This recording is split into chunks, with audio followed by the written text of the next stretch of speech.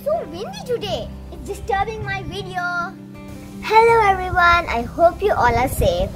Today I'm here with another video and I'm going to review and introduce the book Magic Finger by Roald Dahl, illustrated by Quentin Blake. So in this book there's a girl and a family. It's called the Greg family. There's Mr. Greg, Mrs. Greg, and Philip and William. This girl is 8 years old, Philip is 8 years old, and William is the eldest, who is 11 years old. So one day this girl saw the family hunting and they had caught a poor deer. The deer was hanging upside down from a pole. She got really mad. She tried saying, "Please don't do that, stop."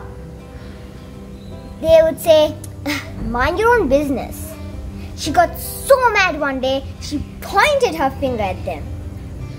She was so worried that something might happen. She ran to her home. She wanted to check if anything was okay, but she didn't dare to go. And at the Greg's family, the next morning, they had wings. The children ran to their parents' room saying, "Mother, Father, we got wings, we got wings." And they flew out of the window. The parents followed them saying, "Wait, don't go without us." And then they saw a duck family going inside their house. And from the windows, they saw one duck using Mr. Greg's gun, another duck cooking on Mrs. Greg's stove, one duck who is as Philip's Greg playing with his electric train, and another sleeping in William's bed. This girl tried calling them. She said, "Hello," and the duck replied, "Quack." And she said, "Hello, is anybody there? Quack, quack." She got so frustrated. She said, "Hello, William, can you hear me? Quack, quack, quack, quack." She cut the call because she was really afraid that the duck might say quack, quack until her ears would pop out. So then it became dark. So the family decided that they would make a nest on their apple tree. After they were done, they saw the duck family coming out with their guns. They said, "Let's get ready to shoot." And the mother said, "Please don't shoot my kids, please." And the mother duck said, "How many kids have you shot us?" And the father duck was so ashamed. He said, Sorry, I would never do that again. I'm never ever going to kill any animal again." So, when he said that sentence, the ducks flew to the sky. And the Greg family came down and their hands were again. The father said, "Oh, my beautiful hands, you're back."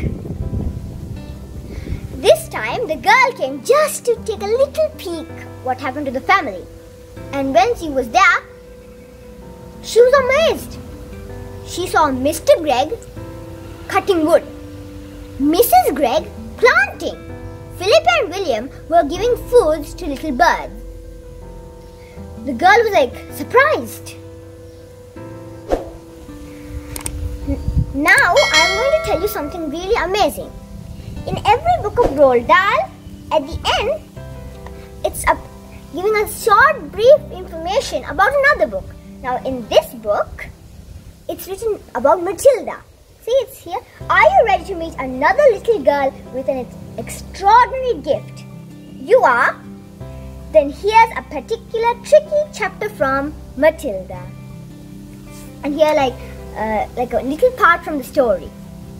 When you read this part, it makes you curious to read this book. That happened to me too. In every book of Roald Dahl, there's a blurb behind it. And I'm going to end this video today by reading the blurb of Magic Finger. Suddenly, a sort of flash comes out of me like something electric. It jumps out and touches the person who has made me cross. I hope you enjoyed my video of me reviewing this book, The Magic Finger by Roald Dahl. But don't forget to smash that subscribe button, hit the notification bell, and give a huge thumbs up. Bye!